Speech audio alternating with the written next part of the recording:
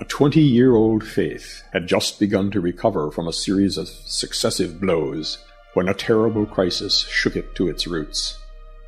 Mirza Yahya, Baha'u'llah's half-brother, in the absence of Baha'u'llah from Baghdad, and even after his return from Sulaymaniyah, brought shame upon the faith he was assigned to protect. He corrupted the Bab's writings, introducing a passage into the call to prayer in which he identified himself with the Godhead, and inserting references in those writings nominating himself as the Bab's successor. He was also implicated in the assassination of Mirza Ali Akbar, the Bab's cousin, and in other acts which violated the honor of the Bab himself. Desperate designs to poison Baha'u'llah and his companions, and thereby reanimate his own defunct leadership, began to agitate his mind about a year after their arrival in Adrianople. Well aware that his half-brother, Akká was knowledgeable in matters of medicine, he, under various pretexts, sought information from him regarding the effects of certain herbs and poisons, and then began, contrary to his usual behavior, to invite Baha'u'llah to his home, where one day, having smeared his teacup with a substance he had concocted, he succeeded in poisoning him, causing a serious illness that lasted no less than a month, and which was accompanied by severe pains and high fever, which left Baha'u'llah with a shaking hand till the end of his life. Finally, Mirza Yahya's open rejection of the station of Baha'u'llah, and his pitiful claim to be the recipient of an independent revelation, was the signal for the final rupture between Baha'u'llah and Mirza Yahya, a rupture that marks one of the darkest dates in Baha'i history. Wishing to allay the animosity of his enemies, and to assure to each one of the exiles a complete freedom to choose between him and Mirza Yahya, Baha'u'llah withdrew with his family to the house of Rida Big, which was rented by his order, and refused for 2 months to associate with either friend or stranger, including his own companions. He instructed Akká to divide all the furniture and other effects found in his home, and sent half to the house of Mirza Yahya, to deliver to him certain relics he had long coveted, such as the seals, rings, and manuscripts in the handwriting of the Bab, and to ensure that he received his full share of the allowance fixed by the government for the maintenance of the exiles and their families. This split, in fact, consolidated Baha'u'llah's position as leader of the Baha'i community, while the public distinction between Baha'i identity and the Azalis, followers of Mirza Yahya, also known as Subi Azal, meant that he could deny any relationship to revolutionary or theocratic ideas still being put forward in those groups. After about 1 year, an event of great significance occurred, which proclaimed to friend and foe alike Baha'u'llah's triumph over his enemies. A certain Mir Muhammad, a Babi of Shiraz, who resented the claims and the cowardly seclusion of Mirza Yahya, succeeded in persuading Sayyid Muhammad to induce Mirza Yahya to meet Baha'u'llah face to face so that the truth might be publicly revealed. Foolishly assuming that his illustrious brother would never countenance such a proposition, Mirza Yahya appointed the Mosque of Sultan Salim as the place for their encounter. No sooner had Baha'u'llah been informed of this arrangement than he set out on foot in the heat of midday, and accompanied by this same Mir Muhammad for the mosque, reciting verses aloud as he walked through the streets and markets, in a voice and in a manner that greatly astonished those who saw and heard him. Mir Muhammad, who had been sent ahead to announce Baha'u'llah's arrival, soon returned and informed him that Mirza Yahya wished to postpone the interview. Upon returning to his house, Baha'u'llah revealed a tablet in which he recounted what had happened, fixing the time for the postponed interview, sealed the tablet with his seal, gave it to Nabil, and instructed him to deliver it to one of the new believers, Mullah Muhammadi Tabrizi for the information of Sayyid Muhammad, who was in the habit of frequenting that believer's shop. It was arranged to demand from Sayyid Muhammad, before the delivery of that tablet, a sealed note pledging Mirza Yahya, in the event of failing to appear at the designated place, to affirm in writing that his claims were false. Sayyid Muhammad promised that he would produce the document the next day, and though Nabil waited for 3 days in that shop for the reply, the Sayyid did not appear. Nabil, recording this historic episode 23 years later, affirms that the tablet was still in his possession, as fresh as the day on which Baha'u'llah had penned it, and the seal of the ancient beauty still adorned it. A tangible and irrefutable testimony to Baha'u'llah's ascendancy over a routed enemy. Baha'u'llah was, needless to say, acutely distressed by this episode. He laments, "He who for months and years I reared with a hand of loving kindness, hath risen to take my life. The cruelties inflicted by my oppressors have bowed me down and turned my hair white." And yet, years later, in the Kitab-i-Aqdas, his most holy book, a forgiving Lord assures this same brother, "Fear not because of thy deeds. Return unto God, humble, submissive, and lowly, and he will put away from thee thy sins. Thy Lord is the forgiving, the mighty, the all-merciful." Though he himself was bent with sorrow, and still suffered from the effects of the attempt on his life, and though he was well aware that further banishment was impending, Baha'u'llah arose with matchless power to proclaim the mission with which he had been entrusted to those who in East and West held the reins of supreme temporal authority in their grasp. Day and night, the divine verses were raining down in such number that it was impossible to record them. A number of secretaries were unable to cope with the task. Mirza Bakir-i-Shirazi alone transcribed no less than 2,000 verses every day. Every month, the equivalent of several volumes would be transcribed and sent to Persia. The copiousness of his writings during the Adrianople period alone, from late 1863 to the summer of 1868, is without equal in the annals of religion.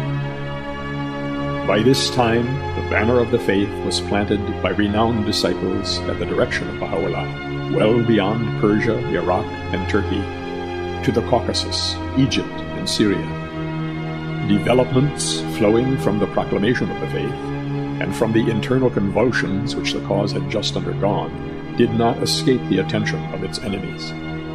Emboldened by the recent ordeals with which Baha'u'llah had been so cruelly afflicted, these enemies began to demonstrate afresh their animosity. Persecution began once more to break out in various countries. In Azerbaijan, Persia, and Egypt, the adherents of the faith were imprisoned, vilified, penalized, tortured, or put to death.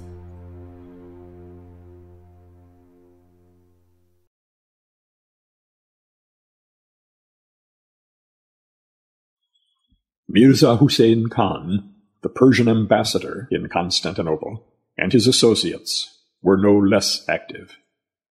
They were well aware of the challenging tone Baha'u'llah had assumed in some of his newly revealed tablets, and were ever mindful of the instability prevailing in their own country.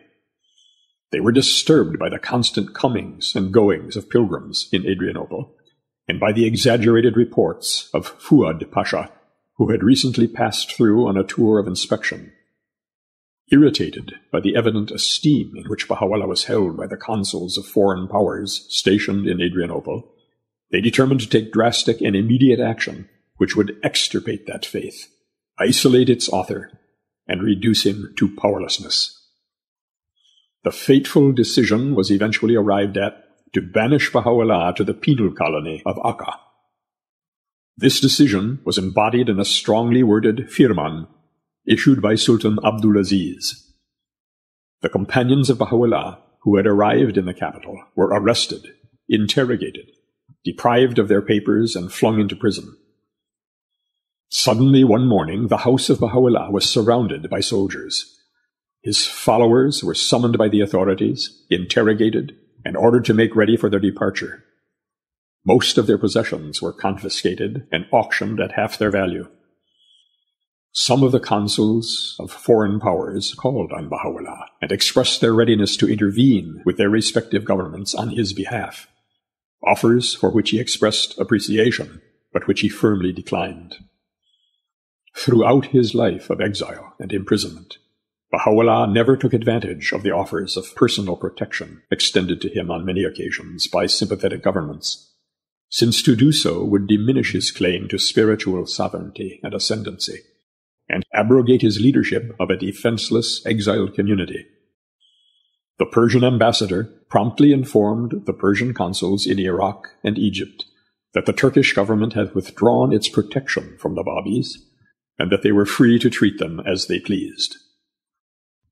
On August 12, 1868, Baha'u'llah and his family, escorted by a Turkish officer and a contingent of soldiers, set out on a 4-day journey to Gallipoli, on the first stage of a journey by land and sea to the prison city of Akká, in the Turkish province of Syria.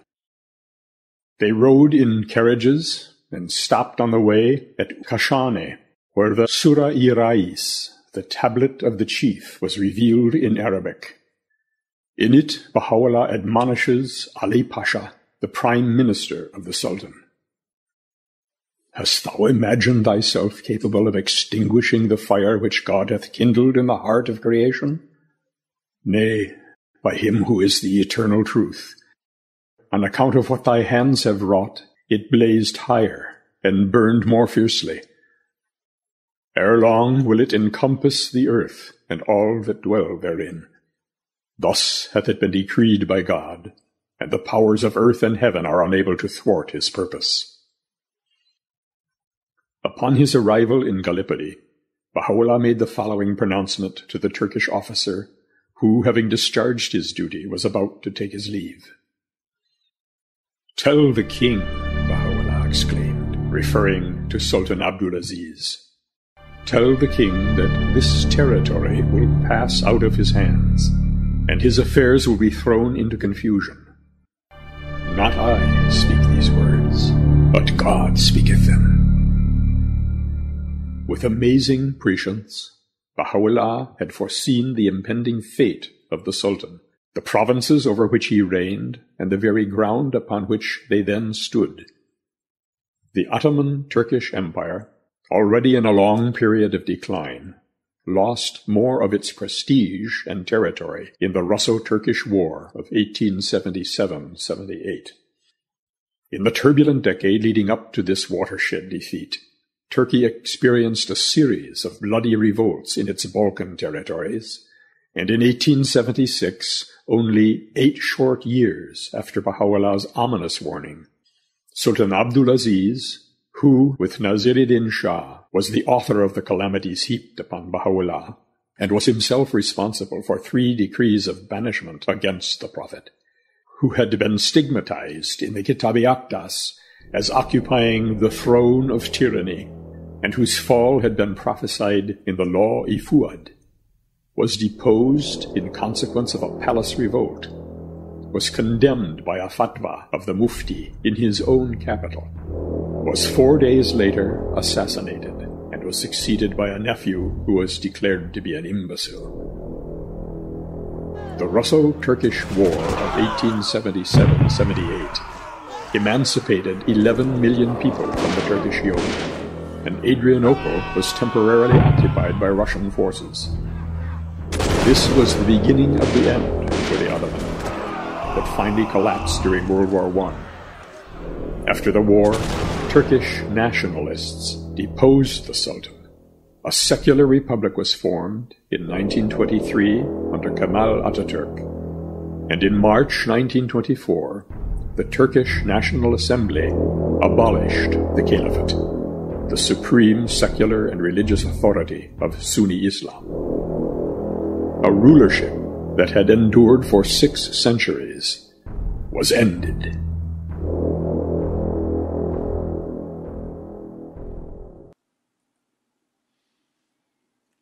On numerous occasions, Baha'u'llah has demonstrated an amazing power to foresee the future. He himself writes, "We have laid bare the divine mysteries, and in most explicit language foretold future events. Many of the things which have come to pass on this earth have been announced and prophesied by the most sublime pen. All that hath been sent down hath and will come to pass, word for word, upon the earth. No possibility is left for anyone either to turn aside or protest." An objective examination of Baha'u'llah's striking prophecies in the light of subsequent events confirm his prescience and prophetic power. Turkey's Sultan Abdulaziz ruled the Ottoman Empire, to which Baha'u'llah was banished in 1853, and in which he spent the remaining 40 years of his life. The Turkish government at first left Baha'u'llah in peace, but slowly came to regard him as a potential source of political unrest. Responding to this fear, and to strong pressure from Persian authorities, the Sultan moved Baha'u'llah, his family and companions, to various places in the empire, ending with their confinement in the fortress prison of Akká. A number of women and small children, obviously innocent of any crimes against the state, were among the victims of this brutal repression. As these successive edicts of banishment were imposed, Baha'u'llah sent several strongly worded protests to the Sultan, directly and through various ministers of government. He condemned the injustice and cruelty of the orders, appealed without success for a 10-minute hearing to answer the charges against him, denied that he ever had sought or ever would seek to undermine imperial authority. He pointed out that his teachings require loyal obedience to established governments, and counseled the Sultan to act with justice towards all his subjects. Two key players in this drama were the Sultan's top-ranking subordinates, Ali Pasha, the Turkish Prime Minister, and Fuad Pasha, Minister of Foreign Affairs. These powerful men did much to engineer the policy of suppression to which Abdulaziz gave his sanction. During his forced transfer from Adrianople to the prison at Akká, Baha'u'llah addressed a tablet to Ali Pasha called the Surah-i-Rais, stating that the prime minister soon would find himself in manifest loss. In 1868, shortly after arriving at Akká, he repeated this prophecy in a second letter to Ali Pasha and further reproved the entire Ottoman government. He wrote, "Soon will he, God, seize you in his wrathful anger, and sedition will be stirred up in your midst, and your dominions will be disrupted.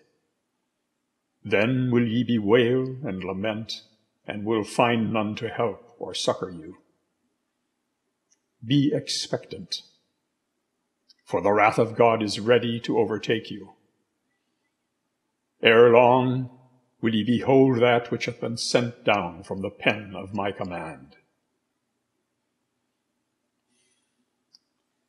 Shortly thereafter, in a widely circulated tablet called the Law-i-Fuad, Baha'u'llah again forecast the prime minister's downfall. This time, however, he expanded the prophecy to include Sultan Abdulaziz as well. Commenting on the premature death of Fuad Pasha in 1869, the tablet states, "Soon will we dismiss the one, Ali Pasha, who was like unto him, and will lay hold on their chief, Abdulaziz, who ruleth the land. And I verily am the Almighty, the All-Compelling. This prophecy seemed so preposterous that a distinguished Islamic scholar and cleric, Mirza Abul Fadl, seized upon it as a chance to discredit Baha'u'llah. He pointed out that the expression lay hold on is a figure of speech that in the tablet's original language signifies violent and untimely death as a result of divine justice. Thus Baha'u'llah was saying clearly that the Sultan would be unexpectedly killed. Finding this unthinkable, Mirza Abul Fadl declared that for him, the fulfillment or non-fulfillment of this one prophecy would constitute a decisive test of the so-called revelation's authenticity. To dramatize his certainty that the prophecy would fail, he vowed to join the ranks of Baha'u'llah's followers should the Sultan's doom occur as predicted. Further insight into Baha'u'llah's meaning came from yet another tablet, in which Baha'u'llah warned the Sultan to guard himself against betrayal by faithless subordinates. He said, "He that acteth treacherously towards God will also act treacherously towards his king. Take heed that thou resign not the reins of the affairs of thy state into the hands of others, and repose not thy confidence in ministers unworthy of thy trust. Avoid them, and preserve strict guard over thyself, lest their devices and mischief hurt thee." A few years after Baha'u'llah's banishment to Akká, Ali Pasha was fired from his post as prime minister. Stripped of all power, he sank into oblivion. The first stage of the prophecy was fulfilled. The second came to pass in 1876, when a palace conspiracy abruptly deposed Sultan Abdulaziz and led 4 days later to his murder. The monarch was betrayed and assassinated by the very subordinates against whom Baha'u'llah had warned him. In some ideal world, Mirza Abul Fadl might have calmly considered this outcome as an intriguing demonstration of Baha'u'llah's prophetic power. In the real world, however, he did nothing of the sort. The unexpected fulfillment so angered and frightened him that when Baha'is reminded him of his pledge, he became incoherent. Nevertheless, the episode cracked his smugness and impelled him for the first time to consider seriously Baha'u'llah's claim. After thorough and prayerful investigation, he became convinced of its truth.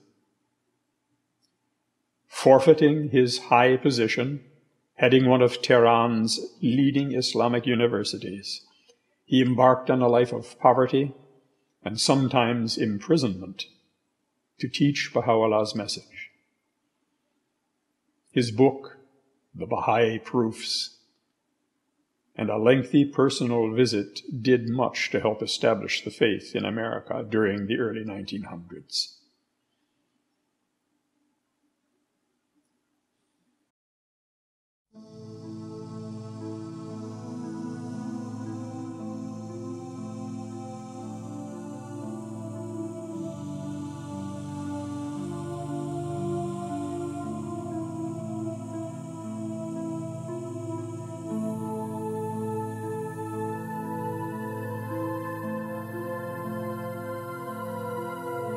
On August 21, 1868, Baha'u'llah and a small contingent of followers embarked by steamer from the port of Gallipoli for Alexandria, Egypt.